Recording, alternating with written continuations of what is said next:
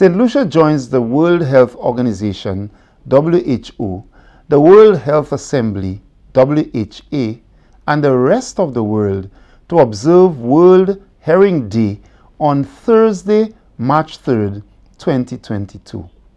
The theme, To Hear for Life, Listen with Care, calls for actions to promote good hearing health practices.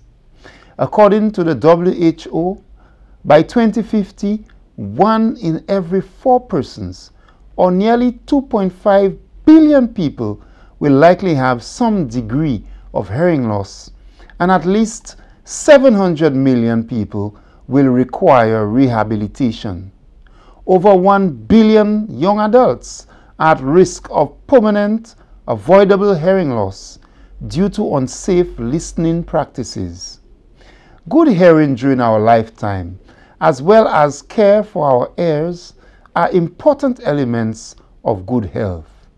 There are many causes of hearing loss that are preventable, including hearing loss caused by exposure to loud sounds, such as those within industries, hearing loss associated with recreational sound exposure by loud music or loudspeakers.